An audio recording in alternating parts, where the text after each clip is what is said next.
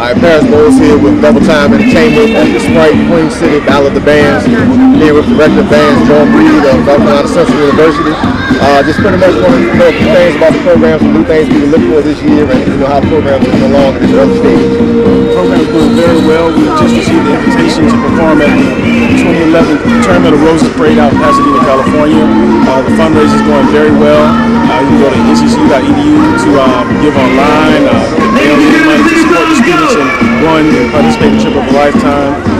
This year also marked our 6th consecutive year being honored by being selected to attend the Haunted Battle of Bands down in Atlanta.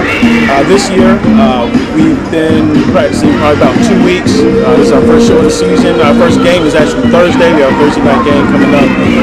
And this is also the largest band that we've had here at NCCU. We've been growing every year, and this would be the largest, and we're still looking forward to even growing even within the next couple of months. This is Paris Bowles here with Director of Bands North Carolina Central. Double Time Entertainment.